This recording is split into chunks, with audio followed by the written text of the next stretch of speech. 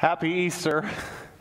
It's great to be with you on this special day, but I must admit, it's been 5 weeks since we've gathered together, and it's Easter for crying out loud. I know it's not right to start out on a negative note, but we must at least state the elephant that's not in the room this morning and talk about what we're sacrificing. And I know that's all of us being able to be together. I don't think this has ever happened for any of us in our lives, that we would go this long and then come up on Easter and not be together. Even with all the good ideas about how to celebrate Easter in light of social distancing and even with improving our quality online, I want to emphasize that it's not the same. No matter how well we adjust, it's just not like being together, not like gathering together. We're sacrificing more than our economy in order to save lives in our country and in our world. We're sacrificing gathering together. We could be in a country against our religion and they told us we couldn't do it. We would sneak to do that. We would do that in secret at the risk of our lives. But we've given that up, and it's right for us to do that in order to save lives. But I'm just noting that we are making that sacrifice, and I am feeling it. Maybe you're feeling it, especially on this day. I don't know about you, but I miss regular Easter experience. I miss the packed sanctuary. I miss always our greatest attendance of the year by far, filling this room. I miss the faith in the voices as we sing our favorite Easter songs like we just sang. And as we shout out, "He is risen indeed," and we hear the common agreement that so many together believe that Jesus is alive. Do you miss that this morning? Well, I do too. We all do. All around the world, we're missing that on Easter Sunday. I miss the worship team and the preacher, animated, bringing their A game, feeding off the crowd. I miss all of us wearing something colorful, taking pictures in the foyer, and family gathering together for dinner and enjoying the extended family together. These are all things that we're sacrificing. It may be another 5 weeks. It's been 5, so we're allowed to stop and just say together, ugh, a collective gasp. It's difficult. It's a sacrifice that we're making. And we can embrace that this morning because we can then look for what God's doing. He loves to bring good from difficult things, right? And so maybe He's helping us have a deeper appreciation for what so many of us have taken for granted. I know that's happening for me. I cannot wait for the celebration we're going to have when we can gather again. I'll even let you sit in the gallery and the balcony sections of our auditorium. Just please come back. And we'll be so happy together. God can help us also to refocus, to think, to imagine the full potential of our gathering together, and then come back and be better than ever once we return. I hope you're praying for that. I am. God's using the difficulty of this situation to reform that and reshape that in me as we all come back together, hopefully very soon. Well, I know a shelter-at-home order cannot stop our personal Easter celebration any more than a stone could keep Jesus in the tomb. And so despite our limitations, we can believe, we can celebrate the risen Lord Jesus Christ this morning on Easter Sunday. As I lead you in that, I want to take us to the Apostle Paul's comments on the resurrection. Even though it was later, the risen Lord Jesus appeared to Paul, and he never got over it, completely turned his life upside down. And he writes about this in many places, but in his letter to the Corinthians, in chapter 15, he writes, and we can begin reading there in 1 Corinthians 15, starting in verse 3. "For what I received, I passed on to you as of first importance, that Christ died for our sins according to the Scriptures, that He was buried, that He was raised on the third day according to the Scriptures." We'll stop right there. That was the gospel, that was recited, that was sung, that was passed along to so many in the early church as It exploded all over the world. The essential gospel, when it's boiled down to its irreducible minimum, includes the resurrection of the Lord Jesus. So the first thing we see from Paul is just that you got to include it, but also don't celebrate it by itself. Take it with the whole Easter weekend. To understand the gospel, you have to put Friday with Sunday. And when you put that together, you have what they put in their gospel tracts and what they made sure to share with every individual. And that was that Jesus rose on the third day, but also that he died for our sins on Friday.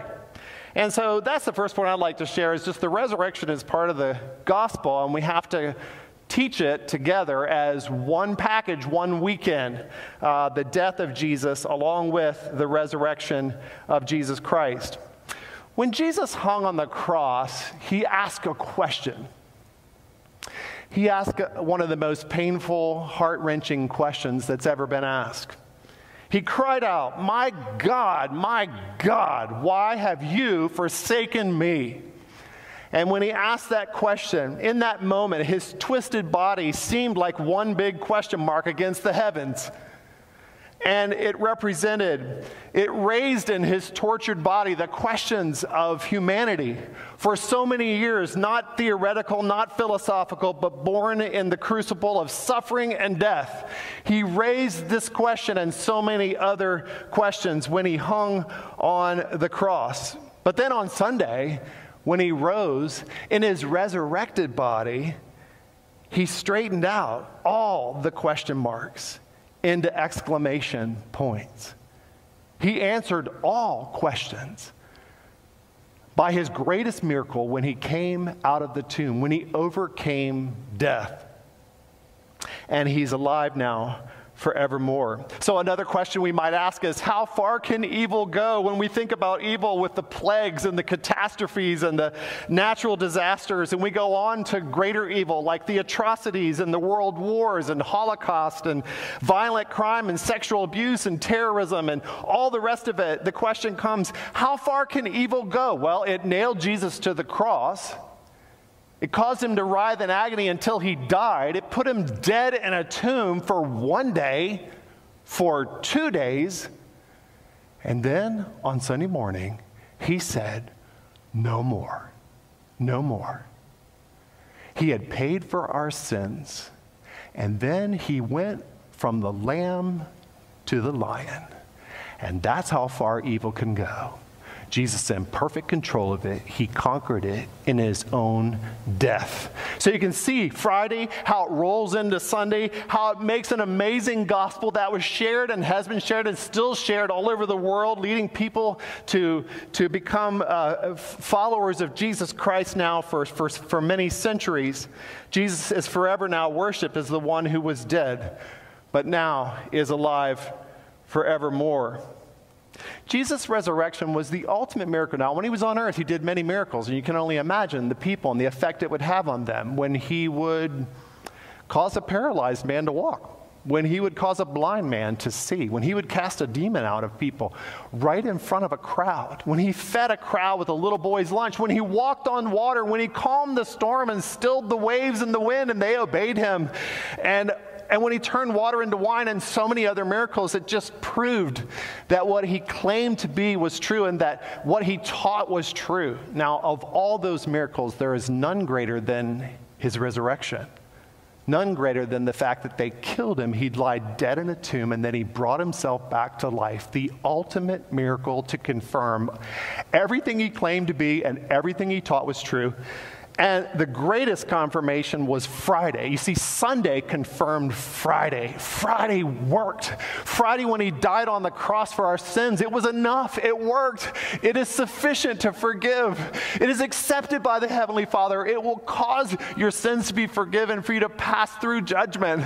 And all of that he taught, all that he believed, all that he did was confirmed when he came back to life on Sunday morning. It's one package, Friday and Sunday. And it all comes together as a part of the gospel. Now, that just gets us warmed up. Paul gets really going now. And we go back to his teaching on the resurrection. He starts mentioning people that the resurrected Lord appeared to.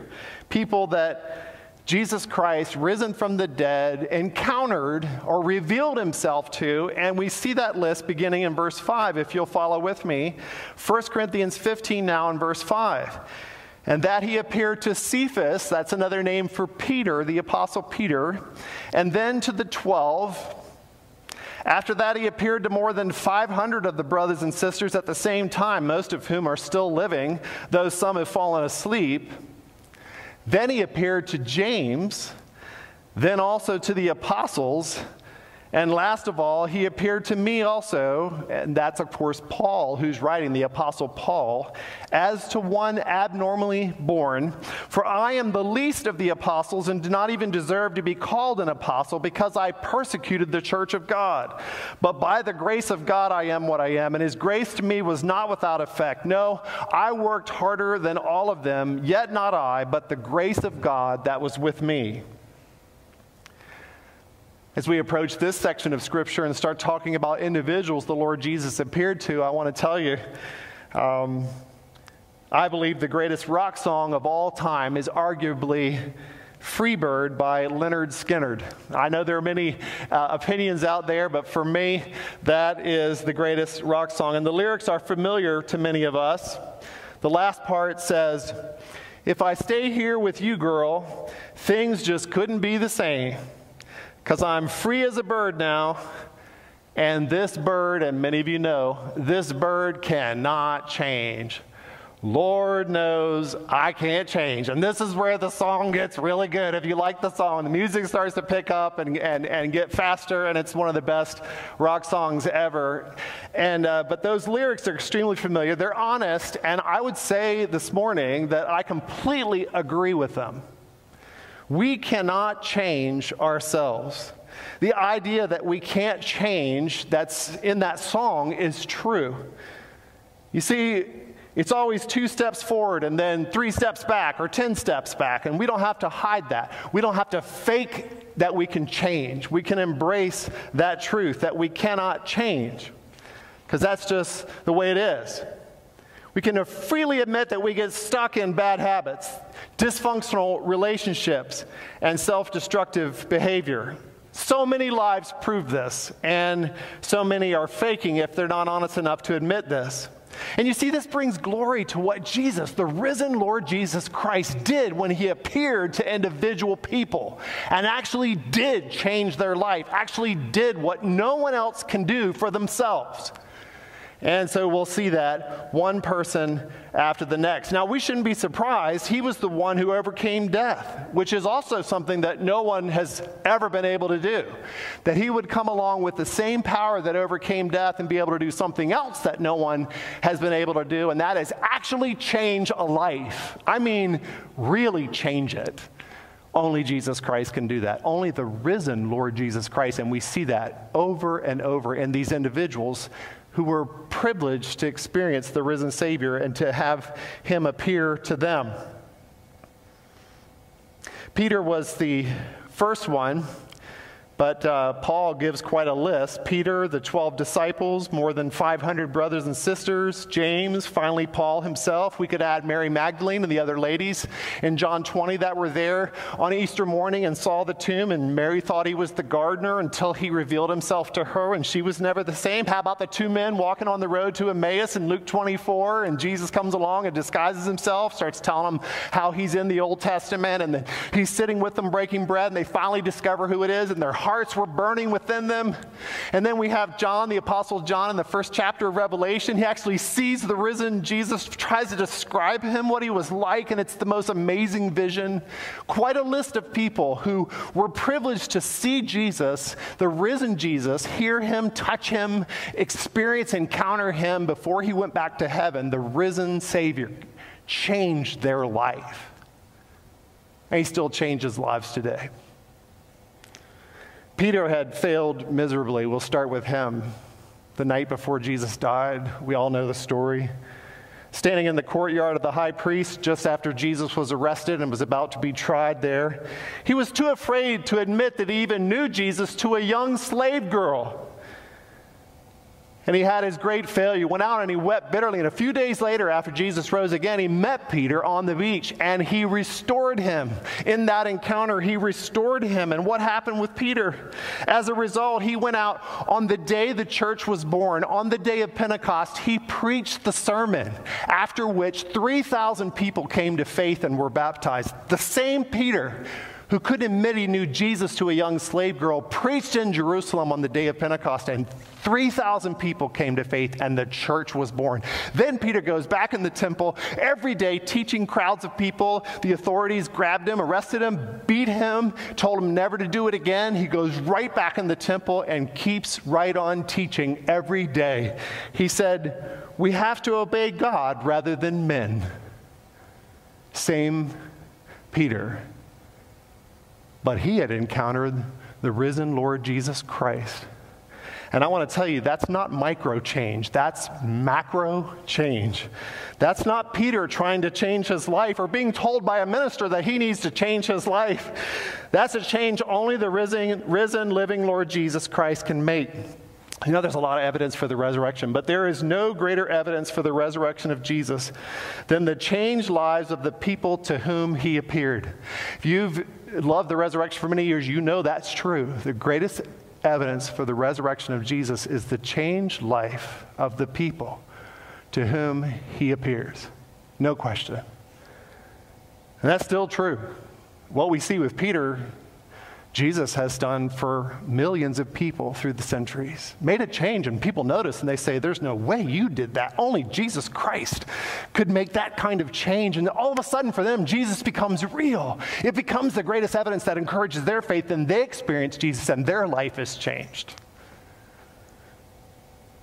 James grew up all his life as Jesus' little brother.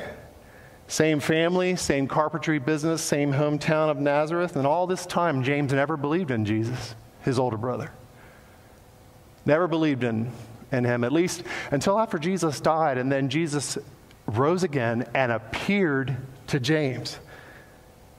And then James believed. Even after all that time being so close to the pre-risen Jesus, he did not believe. But when the risen Lord Jesus appeared to his brother James for the first time after a long and wasted life, he began to believe, and he was changed. He became the leader of the early church in Jerusalem. He wrote one of the favorite books of the Bible, and he was willing to die for his brother Jesus as a martyr in AD 62. That's what happened to James. What about you? Have you spent a good portion of your life not believing in Jesus, but maybe you have some people you know who do believe? Well, I'll warn you, Jesus may arrange the circumstances of your life, some sort of crisis to get your attention, and then he may appear to you and change all of that. Because he's bigger than your unbelief. He's bigger than all the sin and all the way that you've thought and all your strong opinions that have led you to this point in your life. Jesus can turn all of that around, and he's done that many times. He's the only one who can turn a life around after it's been lived wrongly for a long time. He conquered death, so he can change a life no matter what it's like. And he certainly did that for his brother James. James didn't change himself.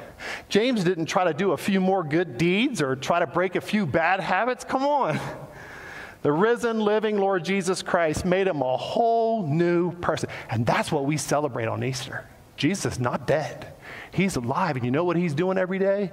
You know what's just another day at the office for him? Changing lives like yours, like mine, in a way that everybody sees it and goes, "There's no way that could have happened by any other means than Jesus really being who he says he is and being alive." And that's what he did with his brother James. How about the disciples, the 12 disciples, 11 now because Judas had died. The disciples were hiding in the upper room after Jesus died. They were hiding behind locked doors and paralyzed by fear, paralyzed by guilt, paralyzed by discouragement. They had deserted Jesus and they knew it. They deserted him when he needed him the most. They were scared to death that the ones who had just crucified Jesus would come and get them and they would be next. They were about to go back to their original vocations before they began to follow Jesus.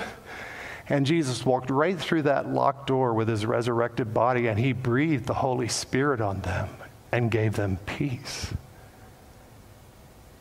It's not hard, or it's not easy to come. It's not easy to come into a group of 11 discouraged, fearful, guilty men and turn that completely around. They needed more than a pep talk, and they got more than a pep talk. They got Jesus. They got the risen Lord Jesus walked in the room. Look what he did. 11 ordinary men. How could we deny this? They're not just one person's testimony. Simultaneously, 11 very different, very ordinary men experienced all the same experience of the risen Lord Jesus. And look what happens to them. After this encounter, they all go out and become martyrs for Jesus. They were all willing to give their lives up for Jesus, spreading the gospel, leading the early church, rejoicing to suffer for his name. Now, was this for something they believed? Absolutely not. This was not for something they believed. This was for something they saw. This was for something they heard. They experienced, they ate meals with the resurrected Lord Jesus after they knew he died, and they never got over it. And we see the result in their life. They were never the same again. They witnessed firsthand his resurrected body, and they all go out and become the most compelling evidence for the resurrection of Jesus Christ. You see, the resurrection either happened like they said it did, or they were lying. And why would they all lie and then give up their lives? Why would they all become martyrs for a conspiracy, for a lie? Would a lie change their lives? Would a lie change so many of the lives of the people who believed, who followed them as the church exploded around the world? Absolutely not. The greatest evidence for the resurrection of Jesus Christ was the change in the life of the people to whom he appeared, just like his disciples. Finally, Paul, who's writing this, shares his own encounter. The Apostle Paul, he's so excited listing these people, and he can't wait. He puts himself last, but he can't wait to tell his story. He was a religious leader. He was zealous. He was hardworking, and to protect his Jewish faith, he was rounding up Christians in this early group of Christians and throwing them in prison and presiding over their martyrdoms and their death. He was actually killing Christians. His effort was exemplary. He excelled all of his contemporaries. But all of it was going in the wrong direction until he met Jesus on the road to Damascus. Jesus basically knocked him off his donkey and blinded him and gave him a whole new view, a whole new vantage point where everything he considered to be important now he considered rubbish. And he realized it was all wrong, and Jesus Christ turned him completely upside down. And as a result, he changed his name. He was Saul, and now he called him Paul. He's like, you're such a different person now. I'm going to give you a different name. And even though you were killing so many of my people, you were persecuting me, Jesus said. Now you're going to go and you're going to become the greatest missionary, taking my gospel all over the world. And you're going to write half the New Testament, 13 of the 27 books. You're going to write them, Paul. You, Mr. Persecutor of the church, you'll always be humble. You know who you were before you met me. But now you'll be its greatest evangelist, its greatest missionary, and you'll write half of the Christian New Testament. And it'll be a testimony the whole time that I, the risen Lord Jesus, have changed you, Mr. Zealous religious leader. I completely changed you. And so much so that you are ready for a new name. You're ready for a new name. And this is the point. Jesus can change you so much that you'll want to change your name. And there's no one of us that can change ourselves. We can't even make progress in our life. And Jesus comes along, he says, I'll make you a whole new person. And what I'm telling you has happened for millions of people. Believe it with all my heart. It's happened in my life. Jesus can make macro change when we can't even make micro change. And when he does, it's our life. We will enjoy it the most because we live in our life for 24 hours a day. And so we'll know it, we'll experience it, and we'll thank Jesus more than anyone else for the change only he can bring, the risen Lord Jesus Christ can bring when he appears to us. Now there's one more, and it's not in the passage, but I have to include this. The risen Lord Jesus appeared to the Apostle John in all his glory. And I just want you to see this glimpse of what the risen Lord Jesus really looks like. He described this in Revelation 1, verse 14 through 18. This is the Apostle John seeing Jesus, and this is what he described him to look like. The risen Lord Jesus, not the lamb, the lion, the glorified, resurrected body, Risen Lord Jesus Christ. Listen to the description in Revelation 1, 14 through 18. The hair on his head was white like wool, as white as snow, and his eyes were like blazing fire. And his feet were like bronze glowing in a furnace, and his voice was like the sound of rushing waters, and in his right hand he held 7 stars, and coming out of his mouth was a sharp double-edged sword. His face was like the sun shining in all its brilliance. And when I saw him, I fell at his feet as though dead. And then he placed his right hand on me, and he said, "Do not be afraid. I am the first and the last. I am the living one. I was dead, and now look, I am alive forever and ever. And I hold the keys of death and Hades." And after John recovered from this vision, he wrote the book of Revelation, the last book in the Bible. And so yet one more example, and on we could go. Jesus is alive today. He's still making personal appearances to his people. And now he does this through the miracle of faith. And Peter describes this because, see, for most of us, we don't see these visions. We don't get to touch Jesus. We don't get to eat meals with him. We experience him, and we have a similar life change, but it's through faith. And Peter describes, the one who had this life-changing encounter with Jesus, describes this in his letter, 1 Peter 1, verse 8. Though you have not seen him, you love him.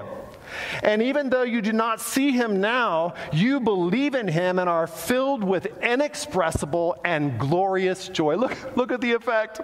There's still that effect. Why? Because we're experiencing such a change, and we're loving who we see, and this whole encounter is so amazing that we can't even describe the joy that we're experiencing. That is available to all of us by faith, and millions of people have encountered Jesus and experienced macro change through faith, not seeing him, not hearing him, not touching him, not sitting down eating meals with him, and yet still having their lives completely changed. Give them a new name, brand new. Can happen by faith.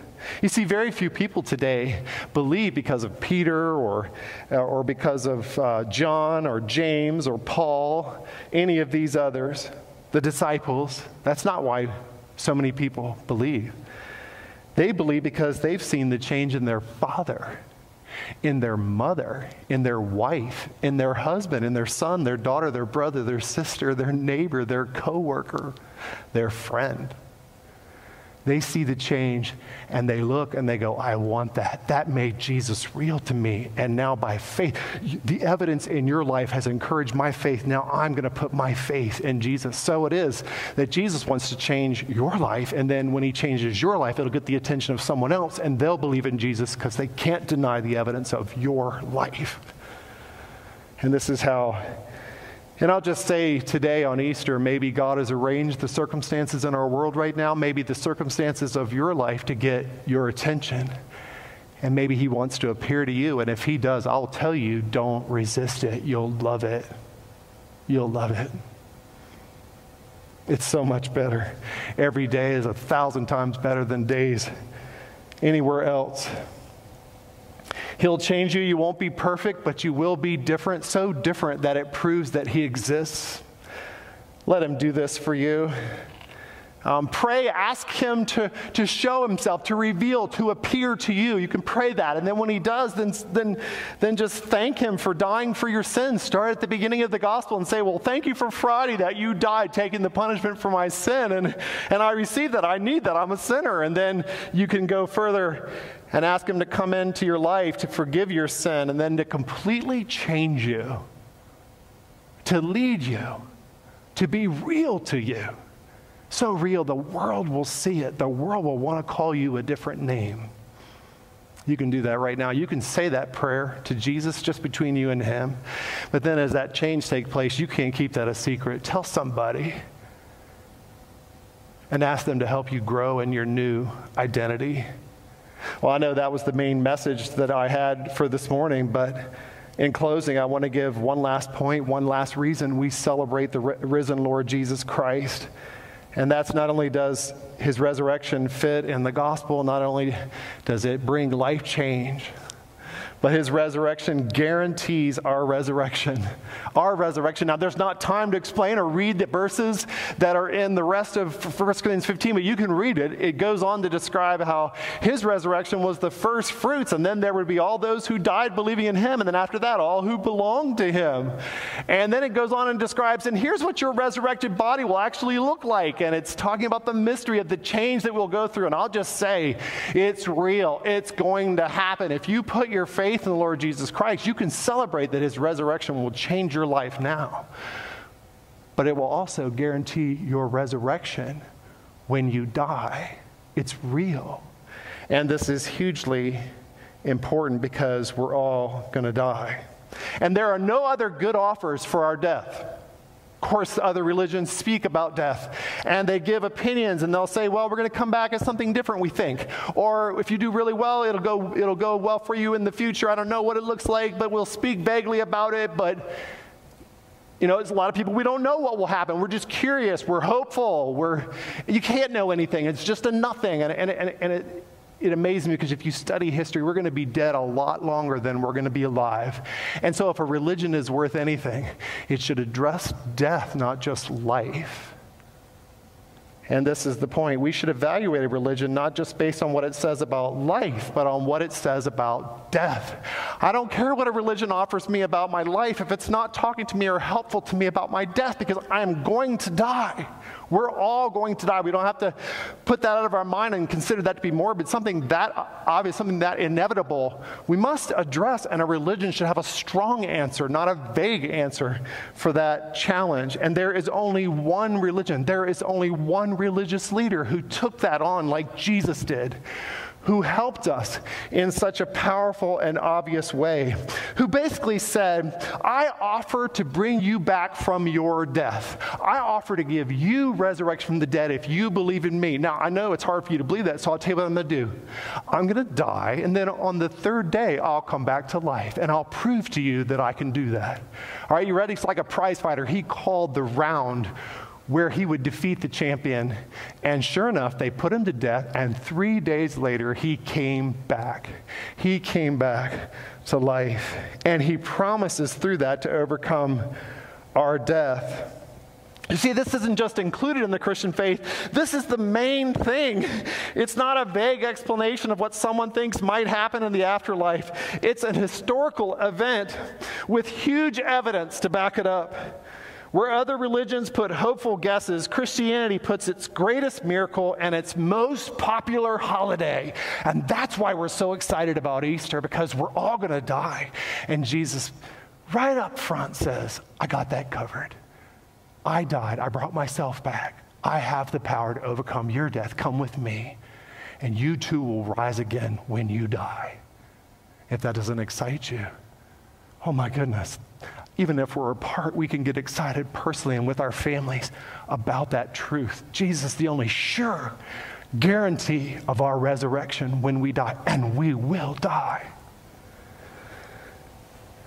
I know this week I was listening to my daughter Joy, who has been teaching all week online to her quilting community, and she used this illustration, and I told her I didn't even ask her permission. I just said, I'm going to steal it from you and honor your father, so get over it.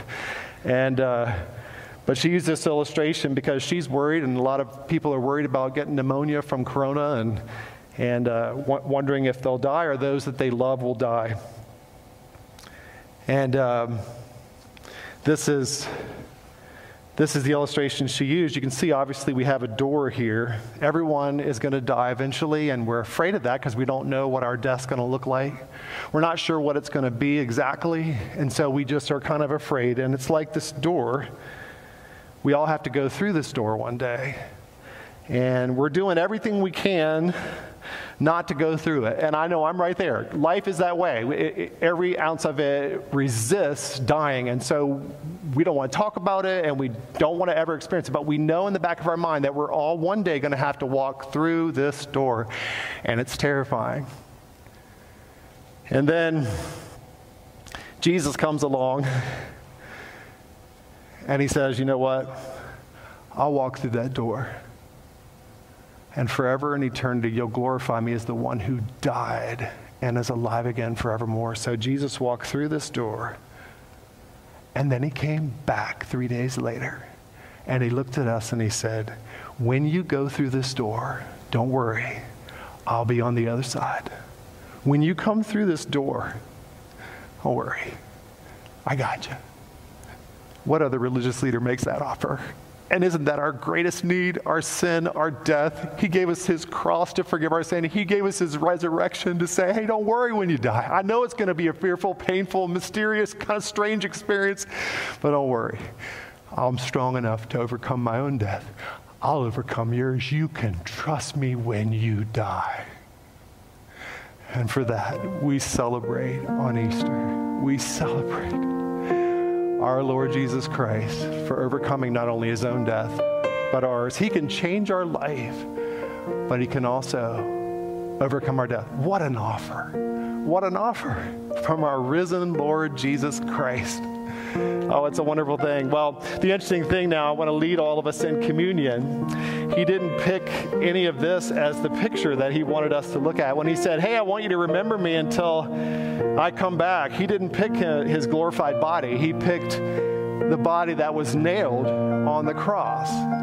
He didn't pick himself being the lion. He picked himself being the lamb, because he said, when you remember me, I want you to remember how much I love you. And that's Friday. That's when that came. And that picture that shows the quality of his love and how much he desires to forgive our sin, that all came in on Friday. And so the picture he wants us to look at until he comes back is not his resurrection, but his death on the cross. And so we have before us our way of remembering that, our way of looking at that picture and being blessed by that love and by that grace this morning. He took bread the night before he died, and he broke it. He said, this is my body, which is broken for you. Do this as often as you eat it in remembrance of me.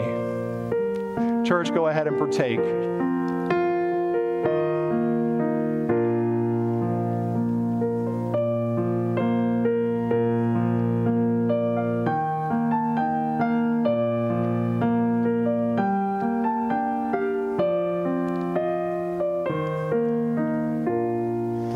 After they'd had dinner, he held up the cup. He said, this cup is the new covenant, the New Testament in my blood. His blood that was shed for us. He wants us to remember that. He loves us. He can forgive our sin, change our life. And so we remember, he said, do this as often as you drink it in remembrance of me. We love you, Jesus.